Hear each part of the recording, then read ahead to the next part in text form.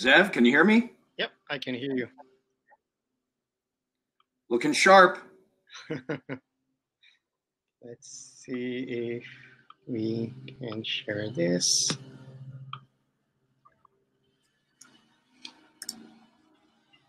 Can you see my screen? Let me see what it looks like in presentation.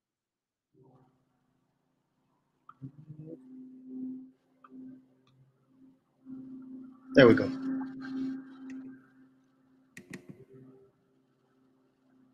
Looks good. Okay.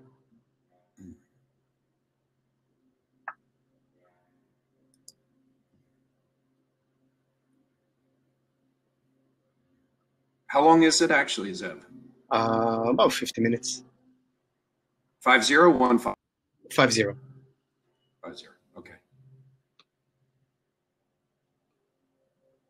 What's the recommendation in terms of starting? Do we start exactly at 10 after, or do we give it a couple minutes? I think we have a moderator. So, Ori's on the chat. I think we can just ask him.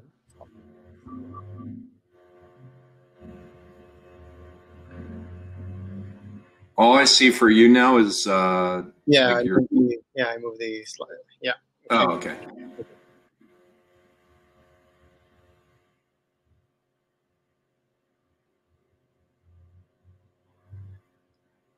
Remind me not to do that. Why did you do that? Is that because you have two screens? No, because my keyboard was hidden behind my laptop. So. Oh, I see.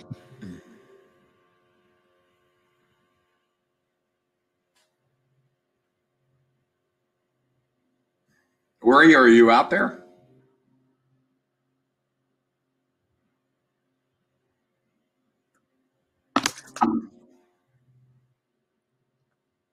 By the way, Shane, do I have background noise?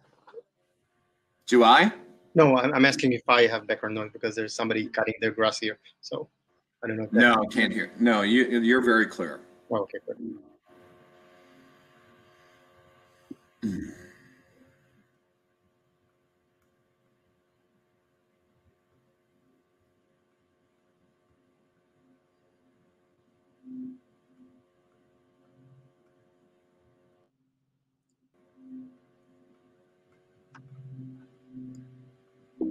I'll keep an eye on any questions in the chat session, although you probably have it up as well, right? Yeah.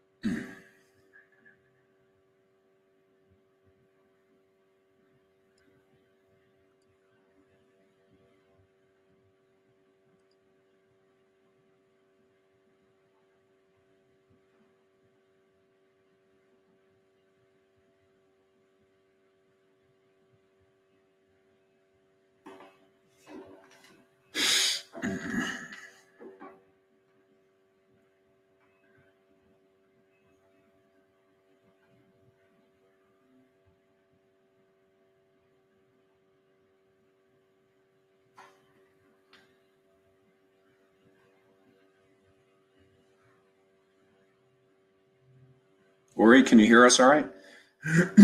Angela, I'm assuming you can hear us okay? I guess they're probably just watching versus sharing.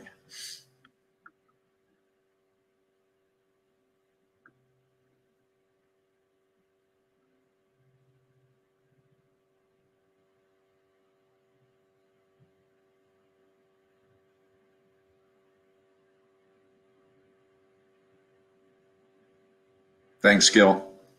I'll give it one more minute and then we'll kick it off and get started.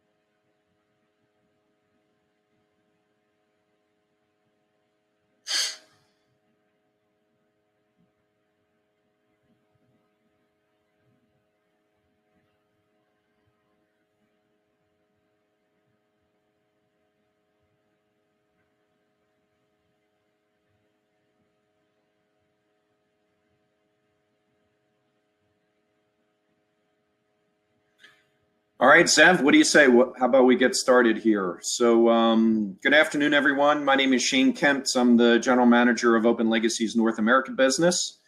Thank you all for joining our workshop here. I also have with me today Zev Avidan, who is going to be providing the majority of the presentation. He is our Chief Product Officer, and I'll let Zev introduce himself in a minute. But wanted to welcome everyone to our workshop today, where the focus will be becoming digital to the core. And so foundationally, that's really what the Open Legacy Design Platform delivers. And the workshop is focused on how to leverage legacy and on-prem assets in your digital transformation and digitally driven journey. And with that, Zev, I'll turn it over to you and let you do an introduction of yourself.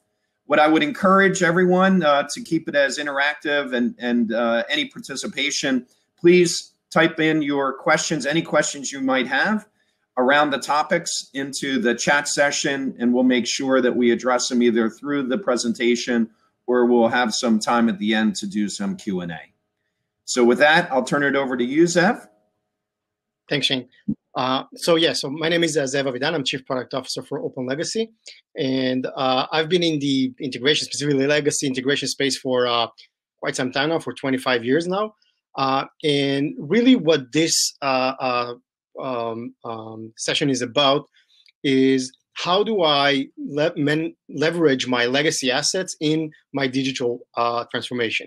And specifically, we'll be introducing something called digital-driven integration, which is kind of a new concept to how to seamlessly do that and so getting all the benefits of a digital transformation, but not making any changes to your legacy side, which might be pretty risky and costly. So before delving into the digital side, the legacy side, I'll talk a little bit about digital transformations. I mean, what are their drivers? What are we trying to a solution for? And what exactly we see our a lot of different organizations, mostly large enterprises do.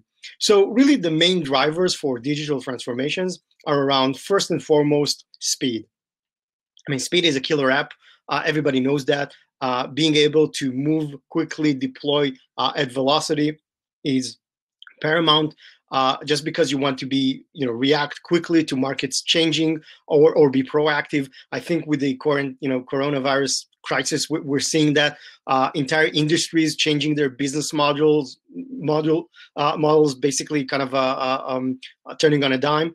And so being able to be that flexible is a huge competitive advantage. And really, it's not just about being competitive advantage. That's what allows you to even stay in the competition. So speed, I think that's a pretty common thing that everybody is familiar with. But there's also reach, which is basically this idea that through digital transformation, you're able to reach new markets, new customers, new types of customers that you were not necessarily reaching beforehand, just because you're engaging with them with new digital channels, through new partners, through all kinds of startups and technology companies that now serve as your channel, the distribution channels for your digital product, something that was not possible before.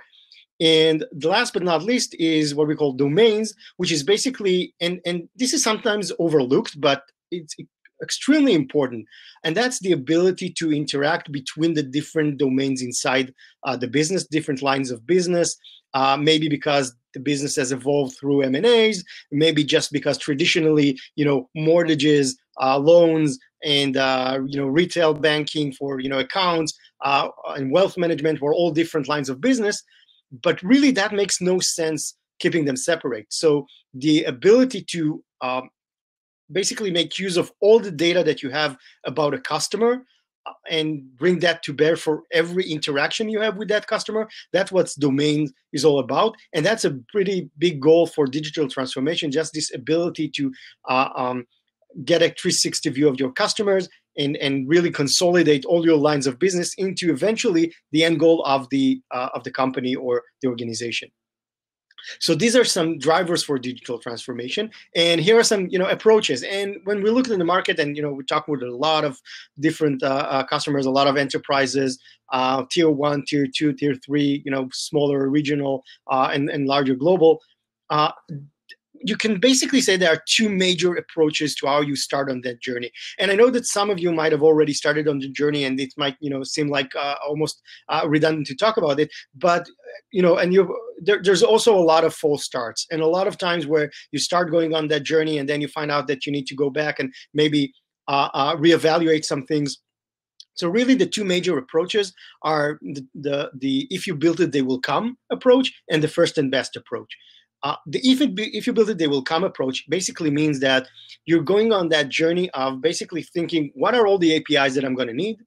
Maybe I need 200, maybe I need 1,000, maybe thousands of APIs. But basically, you're trying to solve for a baseline of APIs covering all of your major domains. You're trying to get it right from the get-go. You optimize for a great API experience. You deploy it to the broadest platform possible. So you want it to be very scalable. So, if you can do it public cloud, then that's great. If not private cloud, if not that, then maybe on-prem using cloud technologies. But you're trying to solve for the most public platform possible. You target developers because you want to increase usage. You want to make it as easy as possible for all the developers to come and see what great APIs you're providing for them. You invest in portal, in communications, in marketing. You try to sell that as your product. You understand that everything will be used as part of kind of a mesh up together with other APIs. So it's really building a huge platform to, well, not necessarily huge, but the biggest platform you can do from the get-go. So that's approach. That approach has some pros and some cons. So first of all, it's scalable from the start. So that's great. If it explodes, then great. You're already on your way. It's consumer-led. You're really trying to focus on understanding your consumers and really providing for them what they need. And it internally for the organization, it signals the importance of the initiative. If it's a big initiative, there's a lot of resources driven to that signals to everybody this is an important initiative. Everybody should focus and should pay attention. There are, of course, some cons to that, and that's basically around the fact that you don't know what adoption is going to look like. And a lot of times when people engage with this type of an initiative, adoption is a problem, or adoption is at least something that they want to optimize for and are continuously evolving and changing and iterating in order to increase the adoption.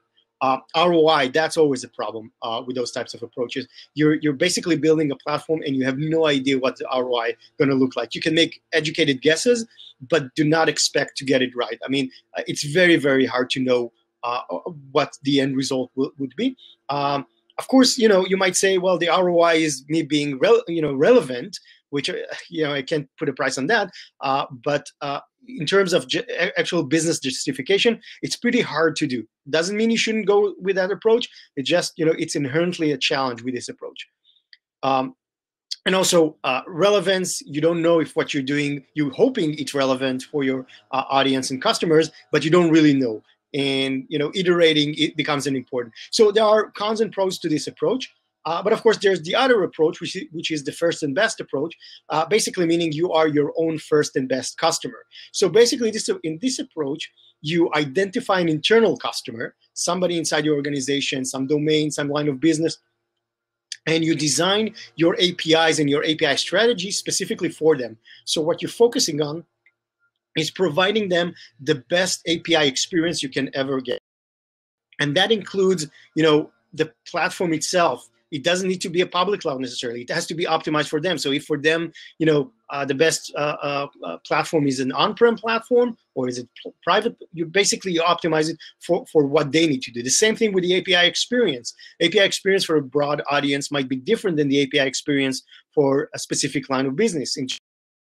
They need to know what the kind of language and terminology you use. So here you optimize it for that specific line of business. You iterate based on their very close and immediate feedback. You have them on the phone. They tell you exactly what they need, what you've done right, what they've done wrong. They might be, or they should be part of the design process.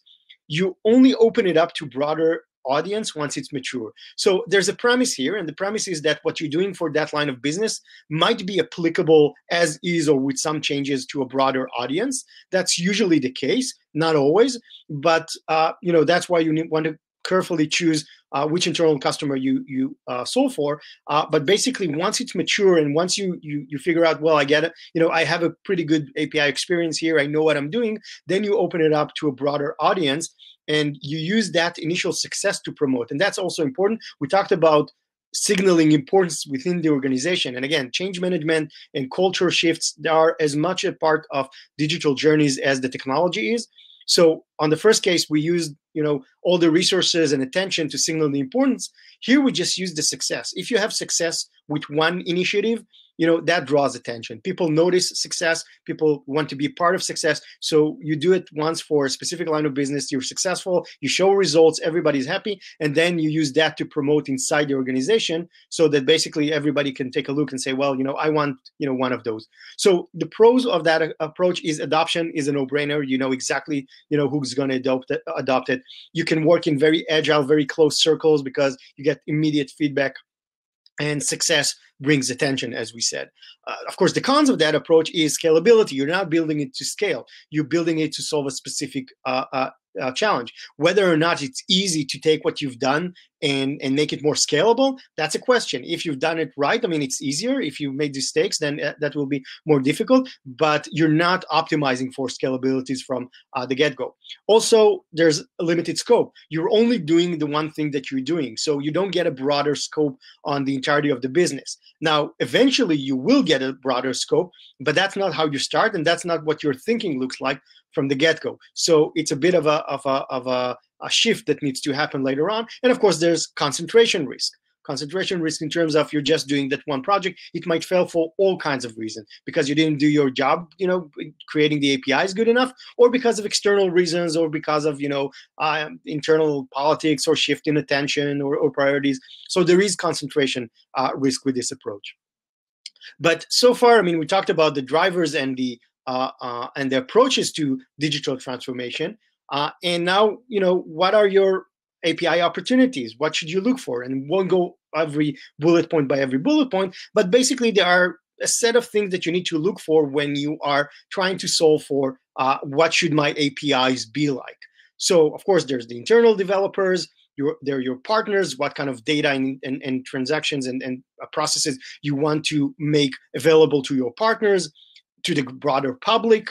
What can I provide as a public API? Usually there's kind of or at least at the beginning, people used to think about the public APIs or the open APIs as the main thing. I think now people realize more and more that they're more of a tip of the iceberg, and the internal APIs are more important than ever. But definitely the public APIs are something you want to consider. So in terms of my organization, what kind of informational processes can I provide to the broader public to make them use or create more value on top of me as a platform? Of course, social media brings a lot of opportunities to create APIs. Devices, just to give you an example, most banks don't do that. Some do.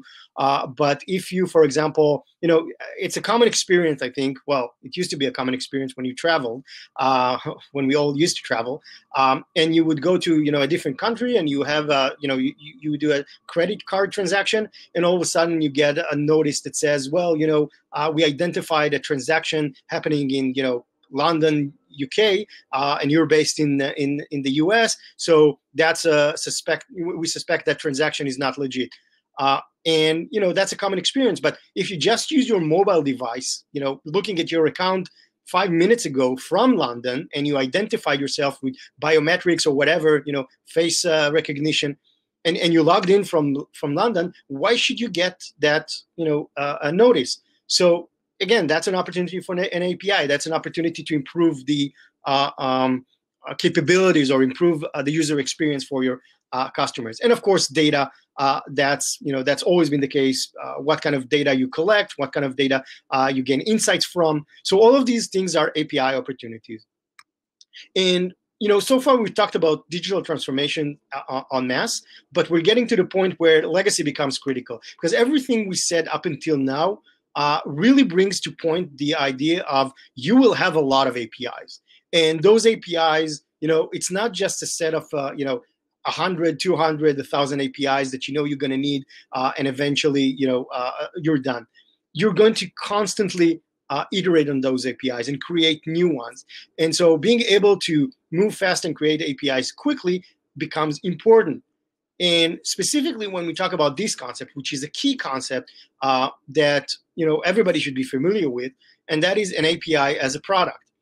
We used to think about API, or we used to think about integrations, and now we think about API product. And what's the difference? Integration are supply side. So it's supply side thinking. I have, a system, I have an application, and I want to push, it used to be SOAP services. So these are the SOAP services that describe my system. It's asset oriented, it's project oriented. I have project to create those services. It's tightly coupled integration in a lot of cases. It's finite in its scalability. Usually it's built on monolithic middleware. The teams are horizontal. You have experts on different layers. So all of these are basically, you can think about the old SOA-based SOAP services as being this. And the way you measure those APIs is for quality. You measure them for, how many milliseconds does it take to run those APIs. Versus API as a product, which is demand-side thinking. Basically, this is consumer-oriented. Your question is not what asset do I have and I want to expose, but rather what does my customer wants to consume. So these are consumer-oriented, and they are continuously managed products. They're not projects. They're not one-off. It's not one and done. It's continuously managed. They have a life cycle, and you sunset them eventually. You create them. You iterate on them. They're supposed to be self-service and very consumable, very elastic. Usually, they're implemented as microservices with cross-functional teams. But very importantly, you measure them for value. Meaning you measure, what am I getting out of this API? Is it making me any money? Is it supporting things that make me, make money? Should I even support it? Maybe I should sunset it. Maybe as a product, it's just not working for me. Nobody's using it. So, as any product that nobody's using, maybe I should just get rid of it. So these are the kind of questions that you have when you talk about API products. And that's all leads us to one of the biggest challenges. Because now we start talking about, large enterprises. And, you have this new way of thinking about API as product and, all those APIs, opportunities that you find, and those different strategy, each one of them in its own way lends itself to building a lot of different APIs. But then again, if you're a large enterprise, legacy systems, they hold most of the world's data. And if you are a Fortune 500 company, most likely you have legacy. And we're talking some deep legacies. We're talking mainframes and S400s and all kinds of very deep legacy systems. And of course, the problem with that is that they're not very digital friendly. They don't play well with others. It's hard to integrate them to a digital strategy, not just in terms of the connection. Remember, we're not talking about integrations as a technical thing. We're talking about API as a product. And API as a product has some expectations around how fast and what's the price or what's the cost, for building it. So integrating those things into this new way of thinking really kind of is challenging because, we talk with a lot of enterprises, and usually what they will say is that if they have a legacy system, creating a digital service or an API out of their legacy system, that's a 4 to 6 to 9 months time effort. And if you think about it, 6 months, that's an average. That's a lot of time. Compare that to a startup. A startup starts and ideate and and launch a product and gets to the first millions of customers in 6 months. 6 months is a long time. And when you have somebody saying, well, 6 months, that's my expectation for developing a single digital service, and we just saw that you will need hundreds of them, if not thousands, and you will need to iterate on them constantly and improve them. Just imagine what that means to a business that wants to keep competitive and wants to be very proactive in the market. And now they're hitting that kind of wall of their IT being very, very slow. And it's not just about the speed. The speed definitely is the most important thing. That's the killer app. But it's also the cost, right? APIs now has a value attached to them.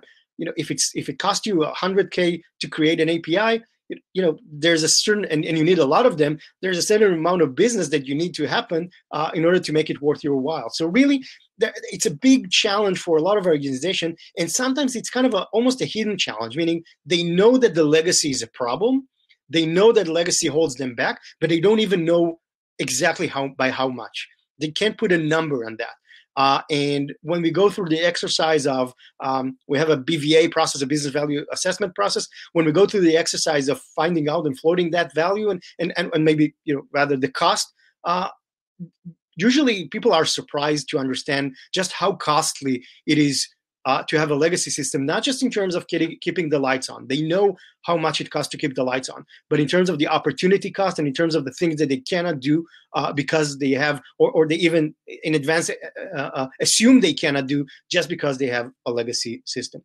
So, what is there to do about that? Well, obviously we can't keep doing things the same way. So is there a solution? And of course there is, otherwise we wouldn't be talking. So the solution comes in terms of what we call digital-driven integration. So what is digital-driven integration? Digital-driven integration is basically reversing the thought process in terms of the whole equation here. I mean, why is it important? We've talked about all of those things. It's important for the business, and we mentioned why it's important for the business, time to market, but also consider the IT part. I mean, when you consider the way we do integration today, or used to do integration, there's a lot of complexity, a lot of teams, a lot of people, a lot of technologies that are involved. When we're talking digital-driven integration, we're kind of shifting our thinking. So basically what we're thinking about is not how do I integrate into my legacy system, but rather how do I make my legacy assets consumable as digital assets. That's an important distinction, because once you start to think like that, then you realize that a lot of the things that we're doing today are not exactly the way we want to do them. So first of all, let's set up some ground rules in terms of what are we solving for. That's always important.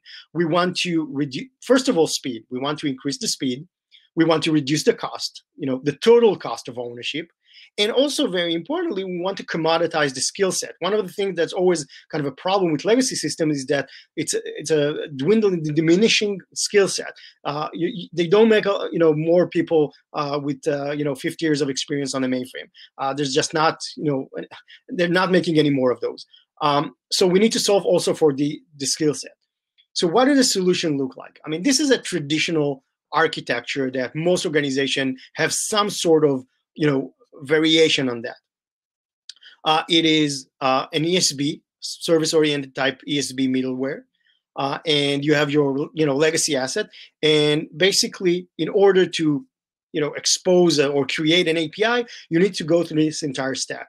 That means you have a lot of people that are involved in different places, right? So people who are setting up, MQQs and the ESB workflows and doing all kinds of mapping. They need to understand in details the minutia of how do you map COBOL to modern data types and all of those things. There's a lot that goes in there, and it's not just about the products and people themselves.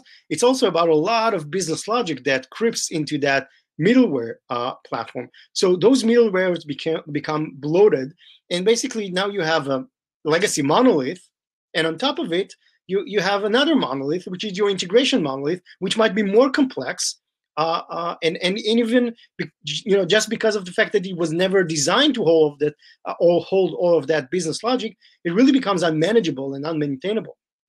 And so on top of that, you stack your modern digital microservice mesh or whatever it is that you're using. So that makes it very brittle.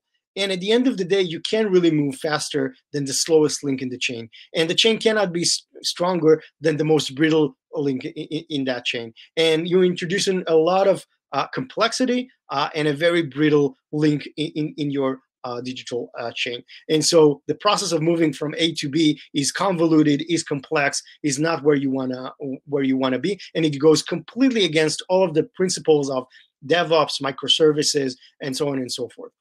So what would be a different approach?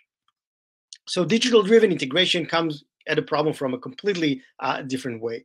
Basically, what it says is, let's do away with all of the legacy, or for lack of a better word, a legacy of service-oriented architectures, and basically rethink the problem in terms of what does my digital architecture look like? Well, first of all, it's not centralized, it's distributed. We're talking containerization, we're talking microservices. Also, it's not proprietary. It's always, very standard. We use open source frameworks, we use all kinds of things. And also we leverage heavily code generation. If you think about it, starting from Ruby on Rails really was kind of a breakthrough. Ruby on Rails, the programming language, but then JavaScript really kind of exploded with that. And now it's ubiquitous. Code generation has become a really powerful thing. Basically, for almost any type of development you're doing, basically you get a lot of boilerplates and you just deal with the functionality that you want to change. That's how you do app development today. That's not how you do integration today. So that's something that needs to change. And digital-driven integration change exactly that. So basically, the idea is that you automatically generate components for each legacy. Not legacy layer and not legacy application, but for each legacy functionality. So that's important. Microservices are around, coupling and making very granular specific functionalities. Now, of course, you want to be careful not to be too granular, but basically, if it's a business functionality like get customer details, that should be a service. And so, exactly the same way, you componentize those specific services from the legacy system into those automatically generated components. And they are the entire integration stack for that specific piece of functionality. And that's very important because once you do that, basically you have a digital representation of that functionality without changing anything, without moving away from your legacy system. You just have this one piece of digital asset that's a representation behind the scenes of the legacy side. And now it can be just used as a data store inside the microservice. You can use it wherever way you want. You're not dealing with integrations anymore. Your digital developers, they don't care about where it comes from. They have a digital asset. It's a Java component or a .NET component or a JavaScript component, and they just leverage that the way they would do any type of component. Your legacy people, they don't care about the fact that it's being used as an API. They basically just create what they've always created. They create COBOL programs, and they don't care about that. That automation and code generation is really the key. That's the secret sauce here. And basically, you do that. Not only do you get a very, very fast and agile way of creating those services, but also those services are completely standard. So in a way, now that you moved it into code generation and everything is basically just a code project, you're not really doing integration anymore, which was the goal. I mean, now you consolidated the way you develop applications and the way you do integration into the same stream, the same pipeline. So in terms of your DevOps pipeline and continuous integration, continuous delivery processes, I mean, basically you consolidated everything, and you're not doing two separate things. You're not doing app development and integration, and there's the team to do that, and there's another team to do that. You have it boils down to a single person who can do that service, all the way from your legacy mainframe or S400 or SAP on-prem or Oracle application, whatever the legacy on-prem system is. One person can do that and not an entire team of people. And of course, that gives you an opportunity to also, automate a lot of the cross-cutting concerns, security, analytics, telemetry, so that they're very consistent. So, I mean, in essence, that's what digital-driven is about. It's automatic code generation, it's direct to legacy connection, and it's flexible deployment. It's standard code project, and the impact is pretty dramatic. I mean, if you consider the fact that, if you ask anybody hands on keyboards, how long have you been working, they will, tell you 2 hours here, 2 days there. If you look at the entire process, the entire chain of things that needs to happen, that's where you get to the 6 months. And it's design, build, test, develop, all of those things. If you do things in a certain way upstream, they will basically, affect everything downstream. And that will lead to those long, time frames and costs. And so when you move to digital-driven integration, you basically optimize the entire process. You streamline the entire process, and that has a huge impact. And that's just an example, from example from a customer for an actual use case, 13 times faster API creation, 92% lower cost per API, 30% better API speed in terms of performance because you delayer and you remove complexity, and 3.1 million savings on year one. So these are not the point here. These are not evolutionary steps. These are not small improvements. This is a huge impact on the business. And really, one of the things that you need to consider when moving to this type of digital-driven integration is how would that impact change the way you think about things? Because now you're not spending 12 months on creating that one digital product that you wanted to deploy.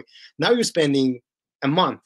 So if you can do in a month what you used to take 12 to 18 months to do, maybe that's a change in business strategy. Maybe now you can do things in a different way. Maybe, for example, as one of our customers is doing, you can deploy multiple different products and multiple different offerings out there in the market, see what sticks and invest in that. You're not spending so much time and money on creating every single digital product. So might as well do a lot of those.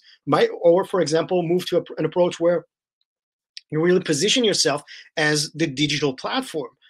You have a digital platform and you invite everybody to integrate with you. And when you want to onboard a partner, it's not a 6 months effort of you trying to figure out what resources you might want to commit to onboarding that partner. It's basically as automatic as, tell me what you need, tell me how your API should look like, and I'll create it to you, within, I don't know, a week or so. That's a dramatic shift in the capabilities. And that also allows you to move from being reactive to the market, which is already not an easy thing to do, just, keeping up with the market, but also be proactive, see, ahead of the curve and try to, put things out there. And again, because that the cost for doing so is not that big, you're allowed to fail. You're not investing so much when you do that. So you're allowed to fail and you can be very kind of proactive and, take the hits, well, that didn't work. Maybe something else would work. I didn't spend all that, time and money on it anyway. So that's why it's a deep impact on the business. And again, we're talking specifically about legacy systems, but, for a lot of organizations, that's where the core of the business lives. I mean, that's where the core data, where the core system. And today, a lot of organizations, they look at their legacy systems and they think of them as kind of a hindrance. They think of them as an anchor that holds them back. This approach allows them to use the legacy as an engine. That becomes your competitive advantage. You already have everything set in place. You have tons of data, tons of processes, all the, for heavily regulated industries, that's where all of your compliance knowledge lies. That's where, years and years and years of optimization where they lie. That should not be an anchor. That should be an engine. That should be a competitive advantage versus, newcomers who, still have a lot to learn. If you only can unleash that data, that knowledge, and use it in ways that are accommodating to digital processes, that's a pretty important thing. I'll kind of finalize that with another example, and this is from a pretty large bank, and the mess that you see here, I think, maybe some of you can, relate to that because that's what we see with a lot of organizations. And that's not even a very complex one. I mean, that's a diagram, a simplified even diagram of what we're looking at in terms of their IT infrastructure. And they had, multiple, legacy systems. That's true. They had, as you can see, Unisys and Tandem and Teradata and all kinds of different backend core applications. But importantly, and you'll find it in many organizations, these are 7 different layers of middleware, 7 different layers of middleware products, all doing supposedly kind of the same thing, but being introduced in different, times, in different eras, different technologies for different purposes. That adds a lot of, complexity to what they were trying to do. And really what they were trying to do is to move to a digital first kind of approach, simplify their architecture, and really, again, it all comes back to speed, being able to deliver for their customers. Because that specific bank, they found themselves in a place where they were a bit trailing in terms of their digital experience. So they did not want to miss the bus in terms of, we used to call them millennials. Now millennials are older, but let's say the Zoomers. I think that's the new concept. But really, the younger and more technology advanced type audience, they really didn't want to miss out on them, because today when you choose a bank, and the model for banks are, you open an account and then everything else is an upsell. Just the initial account. A lot of people now choose their accounts based on how does the bank app look like? I mean, if it's not convenient for me to deposit checks or check my account or do all kinds of things, I'm not going to go with that bank. So, and I have a lot of options. So giving a great digital experience at that point is a crucial thing, and that's where they wanted to move towards. And so that complexity did not help them. And true, they have a lot of legacy, but that's no reason why not to be digital. And when they actually employed digital-driven integration, that's where they moved to. And again, they still have those legacy systems. They didn't move away or migrate any of those legacy systems. There's a way to migrate from legacy system using this approach, which is more granular and gradual. That's definitely one of the benefits, because it kind of decouples all the business functionalities. But even at the base, the baseline of this type of approach, you're not migrating anything. You still have your legacy systems, but you're leveraging them in a completely different way. And this is how they're able to basically make those legacy systems just part, a first-class citizen in their architecture, together with the cloud system that they have employed. So basically, that's their new architecture, and it's much more simple and streamlined. And more importantly, they moved to this concept called an API factory. And an API factory is basically, I mean, they really went all the way. It's a different floor in the building, and it looks like a startup with all the trappings of a startup. But basically, they're able to deploy dozens of digital services in one sprint. They're able to basically be, and that's kind of the nirvana state of digital-driven integration. The nirvana state is you want to be constrained by demand, not by your ability to execute. So basically, the question is not how many APIs would I need this time next year, is if I get a new request for tens, hundreds of APIs next year, how long will it take me to create them? That's really where you want to be, because you want to be, again, think about APIs as products and think about all of those things that we mentioned to begin with.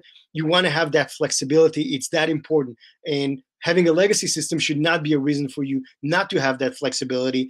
It should be a reason for you to embrace digital-driven integration, leverage those legacy systems, make the most out of them, and really, make them into a competitive advantage versus any emerging company out there in the field that tries to do things faster, better, in a more expedited way. You will be able to compete against them and really, show that large organizations can move as fast as small organizations.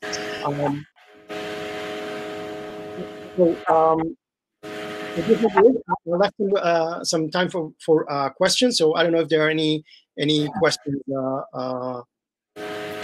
Zeb, well, I'll wait to see if any additional questions come into the chat, but there's a couple of questions here that I think from a strategy perspective, right? You introduced the concept of the supply side integration versus the demand side and API as a product.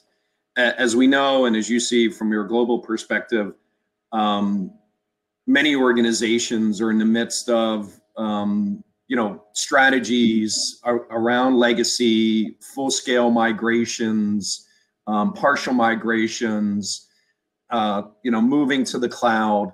How do you marry up the concept of API as a product and the demand side with the current strategies that are already in place and may have been underway for years around migration of legacy assets? Mm-hmm. So yeah, so there's a lot to unbundle here. So I'll kind of take it step by step. So yeah, almost every organization today is already on some part of the journey to digital. I mean, I don't think that there's any organization that has been completely asleep in the last 5 to 7 years saying that's not relevant for us. So everybody's on that journey. But you might be on different places in that journey. I mean, you might be completely digitized, completely, at your nirvana state. That's unlikely. And I think the more you advance into your transformation, the more you realize that there's more to be done. But And certainly some organizations are very early on. I think that this approach is relevant for all steps. And the reason for that is if you are, just starting out, that approach really kind of helps you with doing two things.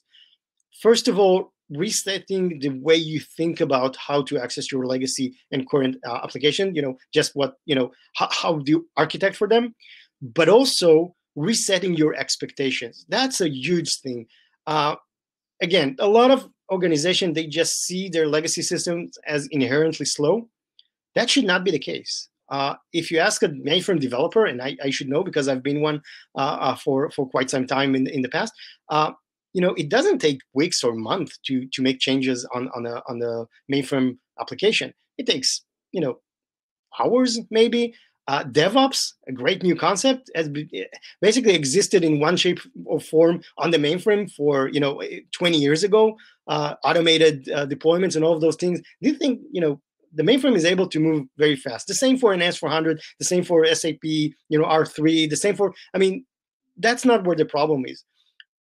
So resetting your expectation means how fast can I leverage what I'm doing there on the legacy side. And that's kind of resetting the expectations on my architecture and really kind of on the way that I incorporate everything into one streamlined process. So when you're starting out, that's resetting both the architectural view and also the expectation. But even if you are advancing, let's say you are on the other side of the spectrum and you are migrating away from your legacy system, and that's great. Migration at the end of the day, maybe that's the ultimate solution. That's not going to take a week. That's going to take some time. So in the meantime, you have to account for shifting priorities, all kinds of things that might change. And if eventually your migration, takes place over the span of 2 years or 3 years, which is fast, or even 7 years, you need to have some mitigation strategies. So even if you're doing everything right, you still have to have mitigation strategies. And here, that type of approach can be a mitigation strategy in terms of what happens if my migration doesn't work, as well as it should, or if just priorities shift and there's something more important. So at every step of the way, this type of thinking adds more value, but it's valuable in every step of the way. Zev, you're a little bit muffled when I don't know if your hand's covering your microphone, but just so you're aware of that. So two questions I think I'll wrap into one. One is, the ability to access. Do we have the ability to access homegrown applications? And then sort of associated with that is, do we support out of the box any banking packages like Avaloq or Olympic, and maybe I'll even throw in there the open banking API. So maybe if you can comment on those items. Sure. So first of all, in terms of the homegrown, I mean, I'm shifting here a bit because digital-driven integration is a concept, specifically about what Open Legacy does. Yeah, absolutely. We support a lot of different core. I mean, financial services are our core, customers. We support multiple different core banking applications, including the ones mentioned, but in addition, Hogan and Alnova and FIS and Fiserv. The same principles apply. The only change is the details of how you create those components that I mentioned. But yeah, they're supported out of the box. But also, again, with this approach, because it's a code generation approach, there's a huge amount of templating that can be done and adhering or fitting it to specific considerations that need to have. So even if it's a completely homegrown application, usually it will take between 1 to 3 weeks to create what we call a connector or a generator for it. And from there on, it's just, it's smooth sailing because you're just doing the same thing over repeatedly in an automated way. So it is uniquely designed to deal with those type of concerns. And then another question was about support for on-prem versus the cloud. So maybe just comment on that, please. Sure. So again, the component that you're creating and then the microservices that they are wrapping those components or using those components, they use what we call cloud technologies. But cloud technologies is a term that sometimes is being kind of misunderstood. When you talk about cloud technology, it doesn't mean that it has to run on the cloud. I mean, after all, the cloud is just somebody else's computer, right? So the same components, the same thing can run on-prem, on a private cloud, on a public cloud, on a function cloud, whatever you want to run them. They just use cloud technologies. And the reason why that's important is because cloud technology gives you all the scalability and the ease of governing it and all of those things that are great, and problems that we used to solve at the product level, now they're solved at the infrastructure level. So you're getting all the benefits, but that does not mean you have to run on the cloud. So of course, as Open Legacy, we support on-prem, private, public, function clouds, all of the above. And then, so I know from from a partnership perspective, and maybe this is a good example of the integration versus as a product. We've announced quite a few partnerships recently. Talend, Dell Boomi, Calibra, Big ID, as well as many others. Maybe paint a picture for how and what problem we're solving specifically, and how that aligns into API as a product versus solving the integration challenge. Sure. So as a general, I mean, it's often said that legacy integration is a horizontal problem with vertical solutions, and that's very true. I mean, a lot of organizations have legacy problems, and so it's a horizontal problem. But the minutia of dealing with their specific brand or strand of legacy system, that's what makes it very verticalized. And also the use cases are verticalized. I mean, integration is you never do integration for integration's sake. You want to do it for a reason. And so by providing a platform that allows you to basically, employ a horizontal solution to a horizontal problem, meaning you have one platform to deal with all of your different legacy assets, meaning all of your different legacy applications, all of the domains within the application, all of the different types of interfaces your application might expose. That means that you can now do things like, for example, with our partner network, have a single repository of components that everybody can leverage. So, for example, if you're an enterprise and you build that repository of artifacts, we call them SDKs, but that's our name for it. And you have this repository of SDKs. Now, for example, you want to do California regulations, the right to be forgotten, and Big ID are great at doing that, and they're a partner of ours. You just use the SDKs for them, or you want to use a Calibra, another partner of ours, to do data governance. Those artifacts provide you with the metadata that you need. You want to do it, with Dell Boomi, which is a great product for creating APIs, the high level orchestrating them and create API experiences.